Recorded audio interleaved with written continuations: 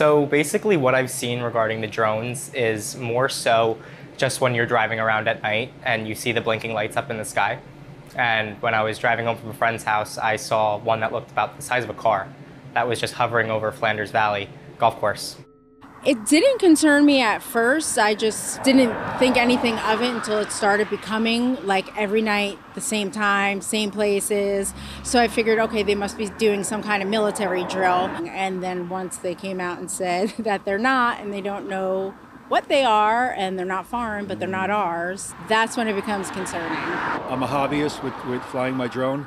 And even if these are at 600, 700, 800 or 1,000 feet, they're very large. They're not the size of a commercial airliner, but they're the size of a vehicle. And I can see that, I could tell. It's not a hobbyist.